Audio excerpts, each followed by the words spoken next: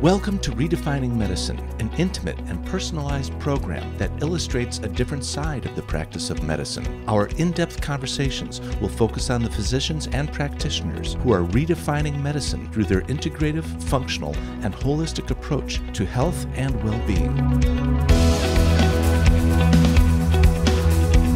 We are so pleased to speak with Dr. Mark Rosenberg today. Dr. Rosenberg has been involved with drug research since 1991. He has numerous certifications in several different fields of medicine, also psychology and fitness, with particular expertise in the mechanisms of cancer treatment failure. Dr. Rosenberg is also board certified from A4M, and he is the program director for A4M's Integrative Cancer Therapy Fellowship. Wow, welcome, Dr. Rosenberg. Thank you. So fighting cancer is obviously a major deal. What inspired you to begin your journey of research with cancer treatment failure?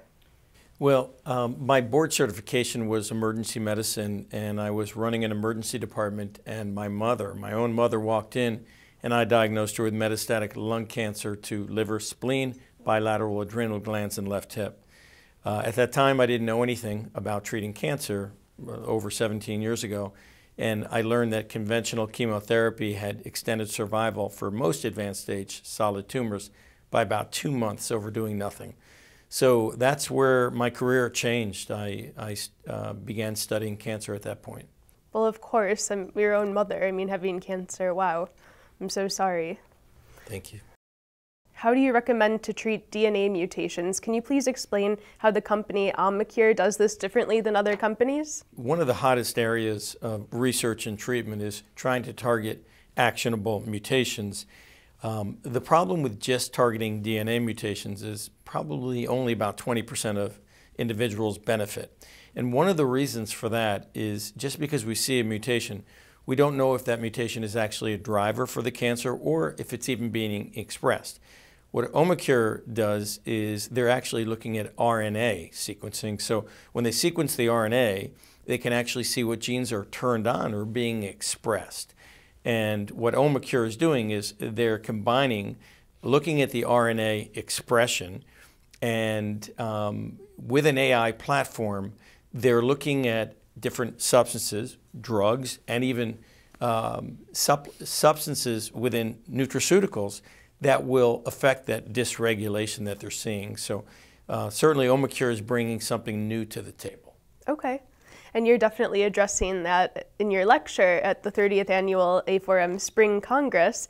And you're also addressing the foods that you recommend to inhibit cancer growth. Can you tell us more about the foods that you recommend, please? So the idea behind this is I'm not going to say which foods inhibit cancer, because when we look at the RNA expression on an individual's cancer, it's going to be different. In other words, we're going to recommend foods that depend on the RNA sequencing. Mm-hmm. So it's not a one-size-fits-all. So that's what Omicure is doing. They're going to say, based on the dysregulation of your cancer genes, we're going to tell you which foods are best to inhibit cancer growth. Okay, so it's a case-by-case basis. Correct. So what research are you working on now, and do you have any patents pending?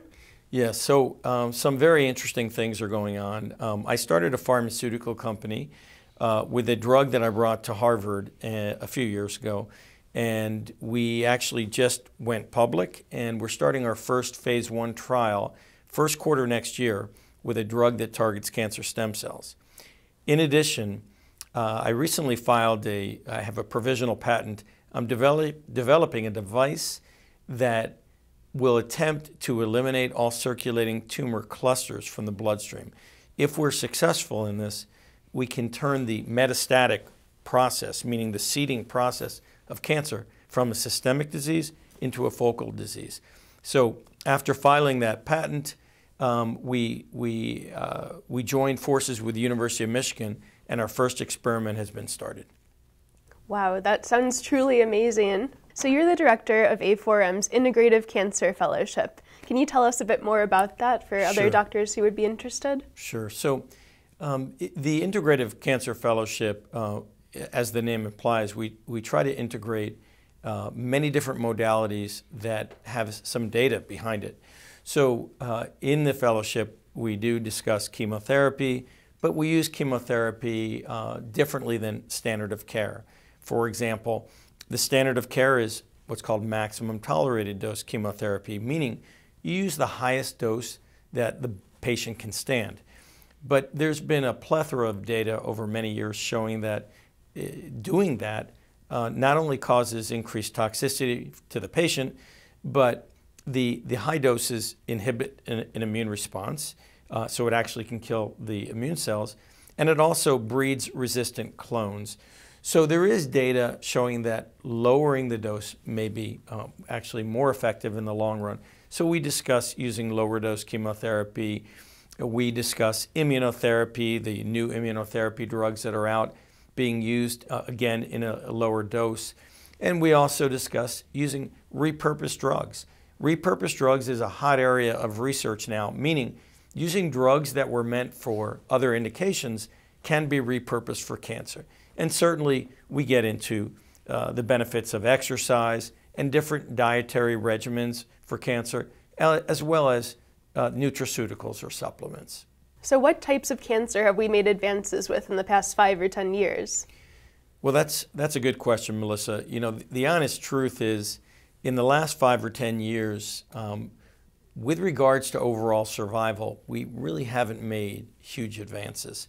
What we've done is we have developed drugs that generally buy a few more months. Now, there are some exceptions. For example, in specific mutations with non-small cell lung cancer, we've come out with drugs that have significantly extended survival. But unfortunately, that is a big problem. We are still looking for the magic bullets to do a much better job with stage 4 cancers. And, you know, we're kind of inching along rather than getting home runs. So, you know, we're still searching. It seems like early detection would be very helpful. So what are some advances that have been made with detecting cancer? Well, Melissa, that's a very good point. And that's where we really have made some strides. So, you know, when we see an abnormality or we see a malignant lesion on a scan, that's actually a late finding. And I say that because it takes approximately 1 million cancer cells to form a 1 millimeter lesion. Now, when a radiologist is reading a scan, we don't even comment on a 1 millimeter lesion. It's so tiny, we don't even know that it's anything. But yet that represents, if it's real, it represents 1 million cancer cells. So wouldn't it be nice to be able to detect cancer before you can see it? And that's where we've made our strides. So now there are several companies that are doing tests to look for circulating cell-free tumor DNA in the bloodstream. So what happens is these cancer cells, because they're replicating more quickly than normal cells, some of them will die, and they will release their DNA that gets that eventually intravasates into circulation. And now we're able to pick up circulating tumor DNA often before we can even see it on a scan. And in my opinion, that is really one of the greatest modalities that we have developed to detect cancer at an early stage. Yeah, those are some great strides forward. So what can you tell us about cancer stem cells and the efforts to treat cancer stem cells? Another good question. There's argument over what we call a cancer stem cell, but what we can say, and what there's no argument over, is that cancer stem cells have the ability to self-renew, and they are the most resistant cells. Now, with our standard treatments, such as chemotherapy and radiation therapy, it's been well demonstrated that these treatments do not kill the cancer stem cells. Unfortunately, there is data suggesting that even when the patient responds, the chemotherapy and radiation therapy can actually stimulate the cancer stem cells to replicate. And that's one of the causes of resistance, and then not only resistance, but the natural selection of a more resistant cancer. And so that is the reason that I started my pharmaceutical company, and we joined with a group from Harvard. So we actually will be launching the first human trial. It's going to be a basket trial, meaning we're going to take all different advanced stage or stage 4 solid tumors, and we will be treating with the first drug to actually try to kill those cancer stem cells. Amazing. What are some healthy habits that you incorporate into your daily life and you recommend to others as well? Well, it's really the basics. Of course, being lean, the smaller the animal within each species, the longer you live. So it's important to be a small animal. So I certainly, I calorie restrict. I eat mostly a plant-based diet. And the data on exercise inhibiting and preventing cancer is really profound. And so I do believe that it's important to do the basics, meaning exercise daily if possible, eat mostly a plant-based, relatively calorie-restricted diet. So those will never change. Yeah, thank you for those tips.